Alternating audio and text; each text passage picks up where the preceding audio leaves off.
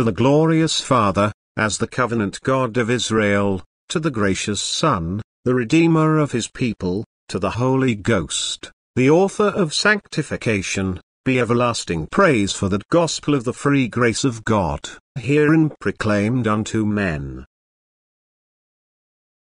Distinguishing Grace. A Sermon. Number 262. Delivered on Sabbath evening, February 6, 1859, by the Reverend C.H. Spurgeon. At the Music Hall, Royal Surrey Gardens. For who maketh thee to differ from another? 1 Corinthians 4, 7. Or, as it is in the Greek, for who distinguisheth thee? Who giveth thee distinguishing and discriminating mercy? Who maketh thee to differ from another?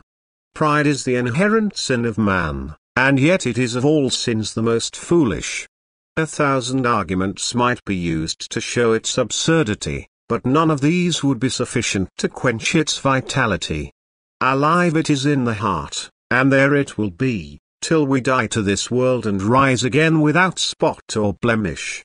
Yet many are the arrows which may be shot at the heart of our boasting. Take for instance the argument of creation. How strongly that thrusts at our pride. There is a vessel upon the potter's wheel, would it not be preposterous for that clay which the potter fashioneth to boast itself and say, how well am I fashioned? How beautifully am I proportioned, I deserve much praise. Why, O lump of clay, wait virtue art, the potter made thee, however elegant thy proportions, however matchless thy symmetry, the glory is due to him that made thee, not to thyself. Thou art but the work of his hands. And so let us speak unto ourselves. We are the thing formed. Shall we say of ourselves that we deserve honor because God hath formed us excellently and wondrously? No, the fact of our creation should extinguish the sparks of our pride. What are we, after all, but as grasshoppers in his sight, as drops of the bucket, as lumps of animated dust? We are but the infants of a day when we are most old, we are but the insects of an hour when we are most strong, we are but the wild ass's colt when we are most wise, we are but as folly and vanity when we are most excellent. Let that tend to humble us. But surely if these prevail not to clip the pinions of our high soaring pride, the Christian man may at least bind its wings with arguments derived from the distinguishing love and peculiar mercies of God. Who maketh thee to differ from another? This question should be like a dagger put to the throat of our boasting, and what trust thou that thou didst not receive? It would be like a sword thrust through the heart of our self-exaltation and pride. We shall now for a moment or two endeavor to put down our pride by observing wherein God hath distinguished us and made us to differ, and then by noticing that all this cometh of him, and should be a reason for humiliation, and not for boasting. 1. Many of us differ from others in God's providential dealings towards us. Let us think a moment how many there are of God's precious and dearly beloved children, who at this moment are in the depths of poverty. They are not walking about in sheepskins and goatskins, persecuted, afflicted, and tormented, but still they are hungry, and no man gives them to eat, they are thirsty, and no man furnishes them with drink, their fires are wasted in poverty and their years in distress. Some there are of God's children who were once in affluence but have been suddenly plunged into the lowest depths of penury. They knew what it was to be respected among the sons of men, but now they are among the dogs of the flock, and no man careth for them. There are some of us who are here present who have all that heart can wish. God hath given us food and raiment, the lines have fallen unto us in pleasant places, and we have a goodly heritage. Let us gratefully ask, who maketh us to differ? Let us recollect that all we have is the gift of his providence. Not to you, O my hands, do I sacrifice because ye have toiled for bread, not to you, O ye brains, will I offer incense, because ye have thought for my daily livelihood, not to you, O my lips, will I offer my adulation, because ye have been the means of furnishing me with words. No, unto God, who giveth power to get, and to have, and to enjoy, unto him be all the praise for what he hath done for us. Never let our songs cease, for his goodness is a never-flowing stream. Perhaps none of us can ever know, until the great day shall reveal it, how much some of God's servants are tried. To this day they have perils by land, and perils by sea, and perils by false brethren. To this hour they are pinched by want, they are deserted by friends, they know what despondency means, and all the ill which dejection and disappointment can bring to them. They have dived into the lowest depths of the sea of trouble, and have walked for many a league over the hot sand of the desert of affliction. And if God hath delivered us from these things, and hath made our path more pleasant, and hath led us beside the still waters, and into the green pastures, if he hath distinguished us by the common gifts of his providence above many others of his children who are far better and far more holy than we, what shall we say? It is owing only to his grace towards us, and we will not exalt ourselves above our fellows, we will not be high-minded, but condescend to men of low estate, we will not lift our necks with the proud, but we will bow down our brows with the humble. Every man shall be called our brother, not merely those who are arrayed in goodly raiment, but those who are clothed in the habiliments of toil, they shall be confessed to be our kindred, sprung from the same stock. For what have we that we have not received, and what maketh us to differ from another? I wish that some of the stiff-necked gentry of our churches would at times recollect this. Their condition is smooth as oil, and as soft as young down, but their hearts are as high as poplars, and their manners as stiff as hedge stakes. There have been many who would do well if they would learn that they have nothing beyond what God has given them. And the more God has given them, the more they are in debt. Why should a man boast because he is deeper in debt than another? Do the debtors in the Queen's Bench say to one another, "You are only £100 in debt, and I 1,000, therefore I am a greater gentleman than you"? I think not. But, nevertheless, if they did so, they would be as wise as men who boast beyond their fellow creatures because they happen to have more of rank, wealth, honor, and position, in this world. Who maketh thee to differ from another? And what hast thou that thou didst not receive? But the best way for you to feel this part of the discourse is, to go tomorrow into the hospital, and walk along the wards, and see how poor men's bodies suffer, and then go into the operating room and see what flesh and blood may have to endure. Then when you have done, go round the neighborhood to see the sick who have lain for 10, or 12, or 15 years upon the same bed, and after that go and visit some of God's poverty-stricken children who just exist in this world, and it is but a bare existence, maintained on bread and butter and a little tea, and but too little of even such things as those. Go and see their poor, miserable, unfurnished rooms, their cellars and their attics, and that will be a better sermon to you than anything I can utter. You will come home and say, "O my God, I bless thee for thy kindness towards me. These temporal mercies which I once thought so little of, I must heartily bless thee for. I must thank thee for what thou hast given to me, and I will ascribe it all to thy love, for thou makest me to differ. I have nothing that I have not received." 2. But this is not the most important point for us to observe. We are now going to look at, not matters of providence, but the things of God's grace. Here it is that we who are now assembled as a church have most reason to bless God, and to say, "Who maketh us to differ from others?" Take, my dear friends, in your mind's eye the cases of the careless, the hardened, and the thoughtless, of even this present congregation. Side by side with you, my brother, there may sit a man, a woman, who is dead in trespasses and sins. To such the music of the gospel is like singing to a dead ear, and the dropping of the word is as dew upon a rock. There are many in this congregation whose position in society, and whose moral character are extremely excellent, and yet before God their state is awful. They attend the house of God as regularly as we do.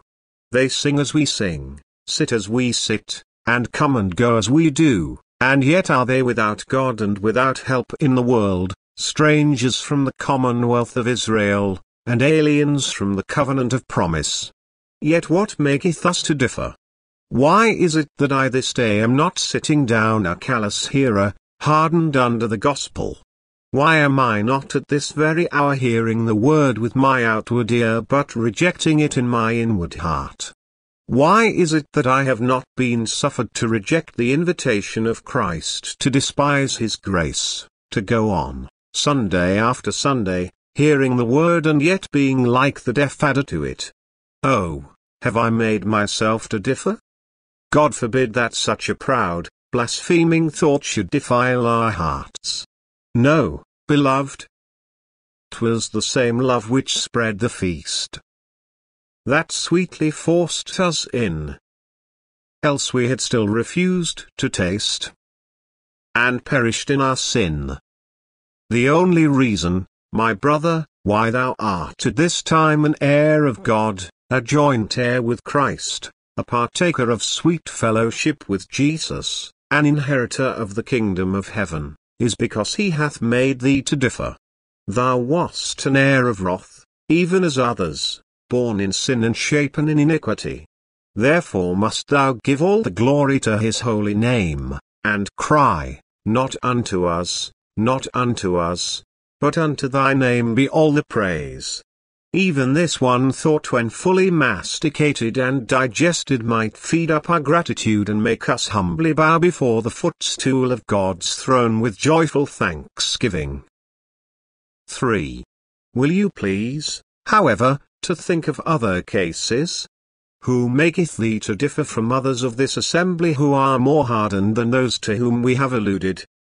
There are some men and women of whose salvation, if it were to be wrought by man, we must indeed utterly despair, for their hearts are harder than the most stubborn steel. The hammer of the word makes no impression on such souls. The thunders of the law roll over their heads, but they can sleep in the midst of the tumult. The lightnings of Sinai flash against their hearts, but even those mighty flames seem as if they recoiled from the attack. Do you not know such? They are your own children, your husband, your wife, some of your own family, and as you look upon them, though you have longed, prayed, and wept, and sighed for their souls, you are compelled to say in your heart, I half fear that I shall never see them converted. You say with sorrow, Oh, if they are saved it will be a wonder of divine grace indeed. Surely they will never yield their souls to God. They seem as callous as if their conscience were seared with a hot iron, they appear to have the stamp of condemnation upon their brow, as if they were marked and sealed, and had the earnest of the pit upon their hearts before they came there. But stop, who maketh thee to differ? Why am I not at this day among the most hardened of men? How is it that my heart is melted so that I can weep at the recollection of the Redeemer's suffering? Why is it that my conscience is tender, and that I am led to self-examination by a searching sermon? How is it that I know how to pray and to groan before God on account of sin? What has brought the water from these eyes, but the selfsame power which brought the water from the rock? And what hath put life into my heart but the selfsame omnipotence which scattered manna in a hungry desert? Our hearts had still been like the wild beasts of the forest, if it had not been for divine grace. Oh!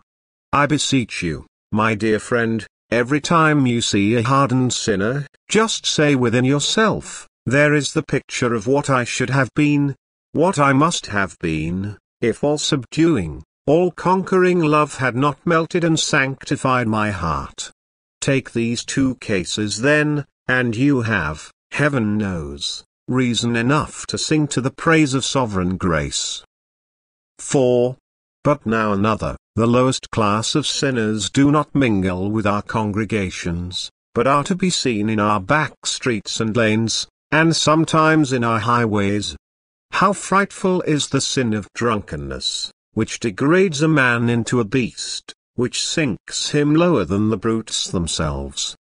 How shameful is the iniquity of blasphemy, which without any object or any chance of profit brings a curse upon its own head. How awful are the ways of the lascivious wretch who ruins both body and soul at once, and not content with his own destruction ruins others with him. Cases that come under our observation in the daily newspapers, and that assail us in our daily observation and hearing are too vile to be told. How often is our blood chilled with the sound of an imprecation, and how frequently our heart is made to palpitate with the daring impieties of the blasphemous. Now let us stop, who maketh thee to differ? Let us recollect that if we live very near to Christ, we should have lived quite as near to hell if it had not been for saving grace.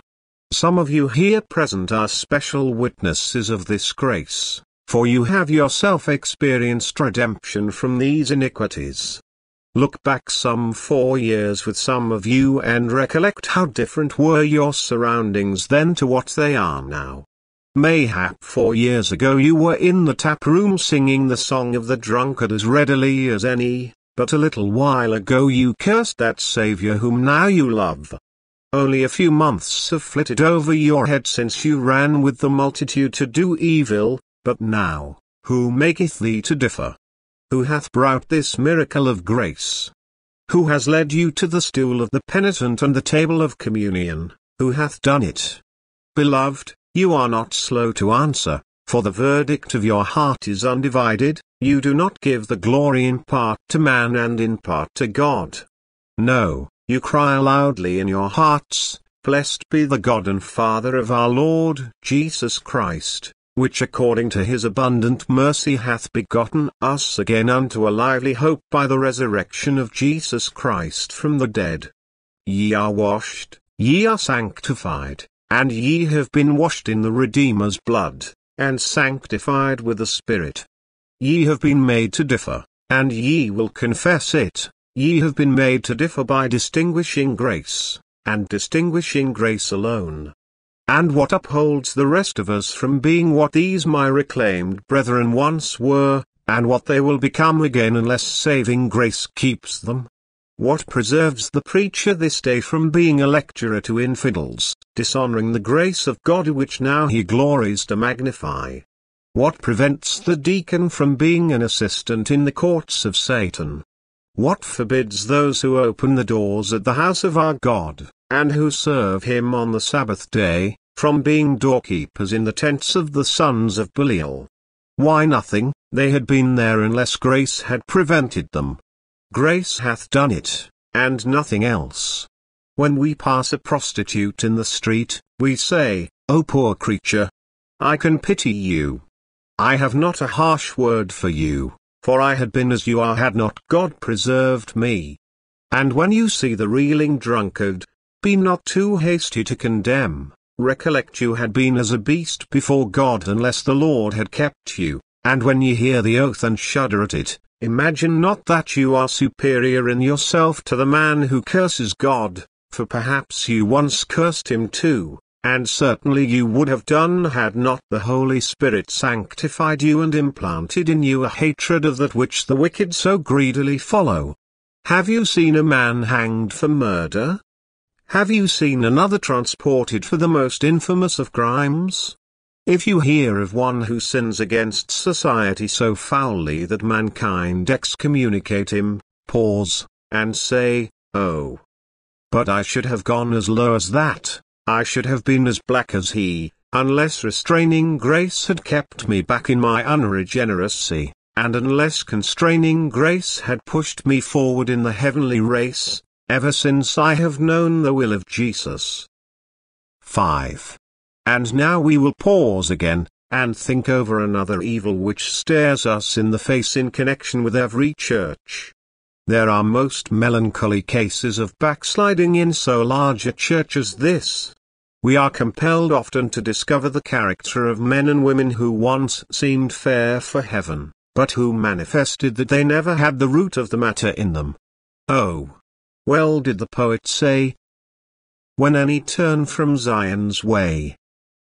Alas! What numbers do? No trial is greater to the true minister than the apostasy of his flock. All the rage of men is quite unable to bring tears to our eyes, but this has done it. Alas!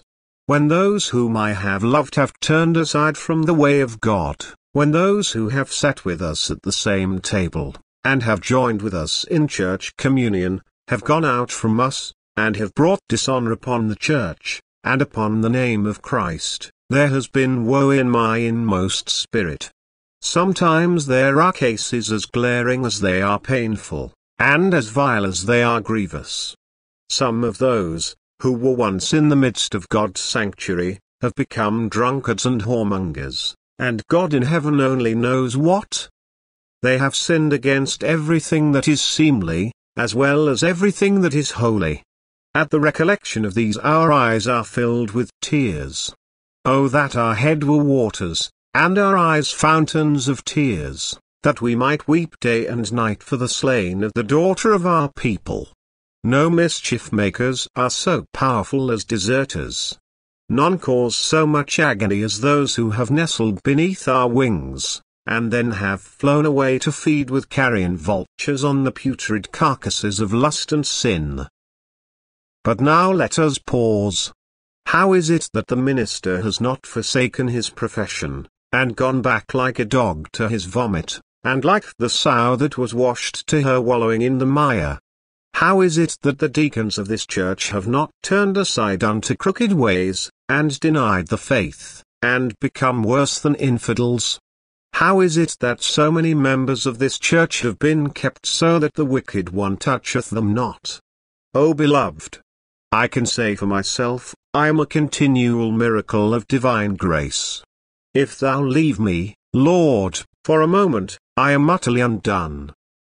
Leave, oh leave me not alone. Still support and comfort me. Let Abraham be deserted by his God, he equivocates and denies his wife. Let Noah be deserted, he becomes a drunkard, and is naked to his shame. Let Lot be left a while, and, filled with wine, he revels in incestuous embraces, and the fruit of his body becomes a testimony to his disgrace. Nay, let David, the man after God's own heart, be left, and Uriah's wife shall soon show the world that the man after God's own heart hath still an evil heart of unbelief in departing from the living God. Oh! Well doth the poet put it. Methinks I hear the Saviour say, "Wilt thou forsake me too?" And now let our conscience answer, "Ah, Lord, with such a heart as mine, unless thou hold me fast, I feel I shall decline, and prove like them at last."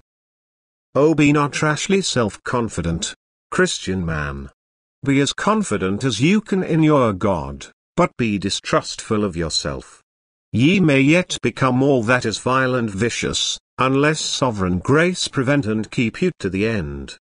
But remember, if you have been preserved, the crown of your keeping belongs to the shepherd of Israel, and ye know who that is. For he hath said, I the Lord do keep it. I will water it every moment, lest any hurt it, I will keep it night and day.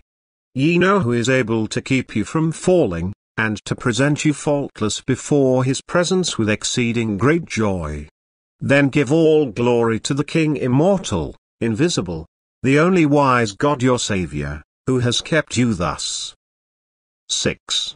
Allow me one more contrast. Once again let your gratitude go with me, since you and I have joined the church. How many who were once our companions have been damned whilst we have been saved? How many who were no worse than we were by nature have sunk into the lowest pit of hell? Conceive their unutterable torments, imagine their inconceivable woes, depict before the eye of your fancy their indescribable agonies. Descend in spirit for a moment to the gates of fire, enter into the abode of despair where justice reigns supreme on her iron throne, pass by the dreary cell of those who are everlastingly damned. Behold the twisting of that worm that never dies, and the bleeding hearts that are crushed within its coils. Look ye at that flame unquenchable, and behold the souls that are sweltering there in torments to us unknown, and look if ye can look, but ye cannot look, for your eyes would be stricken with blindness if ye could see their torments. Your hair should be blanched with but a moment of that horrible exhibition. Ah! While you stand then and think on that region of death, despair, and damnation, recollect that you would have been there if it had not been for sovereign grace. You have a harp prepared for you in heaven, a crown laid up for you when you have finished your course. You have a mansion, a house not made with hands, eternal in the heavens. Oh, why is it you are not already a fiend? Who is it that has given you a good hope through grace that you shall never come into that place of torment? Oh! Tell it the wide world over. Tell it in time and in eternity, free grace hath done it. Free grace hath done it from the first to the last. I was a brand in the fire, but he plucked me from the burning, quenched me in his blood, and now he declares I shall be with him forever in heaven. But oh! Pause, brethren, and think that some of your former pot companions, some of the companions of your revere and debaucheries are now in hell, and you are not there, and by the grace of God never will be there. Oh! Why this? Why this? Blessed be the Lord my God from this time forth and forever. Praise ye his name. Grace has done it. Grace has done it all. No, I never shall wear the chain, I ne'er shall be stretched upon that rack, nor feel that fire. But I shall see his face. And never, never sin. But from the rivers of his grace drink endless pleasures in. But I most confidently proclaim that the reason why I shall escape and shall be glorified, is not to be found in me, but in him. He hath made me to differ. I have nothing but what I have received. Now what shall we say to these things? If God has made you to differ, the first prayer we should now utter should be, Lord, humble us. Take away pride out of us. O God, forgive us, that such beasts as we are should ever be proud. We might have been with our father the devil at this very hour, if it had not been for divine love. And if we are now in the house of our Father which is in heaven, shall we be proud? Avaunt, thou monster! Go and dwell with the Pharisee. Pride agreeth well enough with the man who has in his own esteem been always virtuous. Go thou away and live with him who has had good works from the first day until now, but away from me. I the chief of sinners am. And saved by sovereign grace shall I be proud. It is not fit that thou shouldest live in my heart, thou monster. Begone. Begin'll find a fitter habitation than my soul. Should I be proud after such mercy, after such ill-deserving, but such God-receiving? Begone, pride. Begone. Another lesson. If God alone hath made us to differ, why may he not make others to differ too? After the Lord saved me, said one, I never despaired of anybody, and let us each say so too. If you were brought in, why not another? Will you ever give up praying for anybody now that you are saved? I once heard one say concerning his child, I think I must give her up, I can scarcely think she ever will be converted. Why, you have been pardoned yourself, and if the Lord can do that, he can do anything. I am sure if the Lord has brought me to his feet, there does not remain in the world a case that can ever equal mine, if he has brought me to receive his free grace, his sovereign love, his precious blood, and hath made me to love him, then there can be nothing too hard for him. O Lord, if thou hast melted this metal heart, and dissolved this stony soul, thou canst break anything. If thou hast broken the northern iron and the steel, then what remains beyond thy power? Go back then, Christian, armed with this fact, that God who hath made thee to differ can make anybody to differ. There can be no case beyond his strength. If he brought you in, he can bring all in. If he doth but stretch out his hand, no man need despair. Therefore, in the morning sow thy seed, and in the evening withhold not thine hand, for thou knowest not whither shall prosper, either this or that, or whether they both shall be alike good. Again, who hath made me to differ? Hath my Lord done it? Then let me serve him more than others. There was a question asked once by our Saviour, what do ye more than others? That question might well be put to each child of God here present. My dear friends, we must not be content with doing as much as other people do. In fact, we must never be contented with our doings at all, but always be trying to do more for him who hath done so much for us. Should I give my body to be burned, my flesh piecemeal to the knife, my nerves to the rack, and my heart to the spear, yet should I not give him all that he deserveth? No, if I should pass through the horrors of martyrdom, it were but a poor tribute to love so amazing, so divine. What are you doing, my friends? What are you doing, my brothers and sisters, for Christ? But I will not name you. I censure myself if I censure you. But I will confess my own iniquities and leave you to confess yours.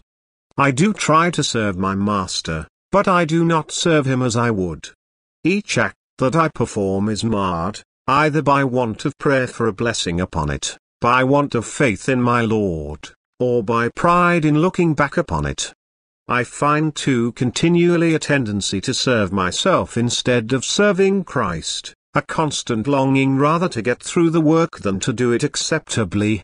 And oh, when I think upon all, I must say I am an unprofitable servant.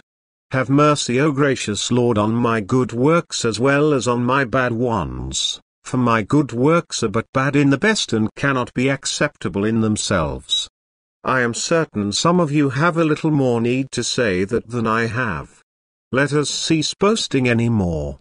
I know there are some here who are not serving Christ. Some members in this church are doing nothing. You have not thought of doing anything for Christ, have you? You pay your regular subscriptions, you do what you are told to do, but do you give to Christ secretly? Do you devote your substance unto him when no one knows it? Do you spend your time for him? Have you chosen a sphere, and have you said, this is my work, and by the grace of God I will do it? Oh! Ye cannot tell how much there is to do, and how few there are to do it. I would I could have a church all alive, all active, so that there never could be a want but those who have would be ready to supply, and never a work but those who are qualified would be ready to fulfill. Never fear but we should find too many rather than too few to aid its accomplishment. Oh, that we had the good spirit of the ancient church, the spirit to propagate our Christianity everywhere. There needs to be in many of the suburbs of London fresh gospel churches springing up. I can point to many places in my own vicinity, 7 or 8, 9 or 10 in a row, where there is a chapel needed. In each place there are believers living, who do not think about uniting to establish a fresh cause, but as long as their peculiar wants are satisfied, by journeying a long way off perhaps, they forget the hundreds and thousands who are pressing around them. Oh! There is much to be done, and very little time to do it in. A very few weeks, and those of us who have been loved more than others, those of us who have thought we could wash Christ's feet with our tears, and wipe them with the hair of our heads, will have no more opportunities for spreading the name and fame of our glorious Redeemer. Let us give of our substance to his cause, give of our time to His service and of our hearts in His love, and so shall we be blessed, for in returning Christ's love we shall feel that His love is shed abroad more fully in our hearts and more fully in our understandings. May the Holy Spirit add His blessing upon these broken words. They have been broken because they have broken my heart, and therefore I could not help their coming out in a broken way. God accept them, and, dear brothers and sisters, may He bless them to you by helping you to love Him more, who is my hope, my joy, my consolation, and my all.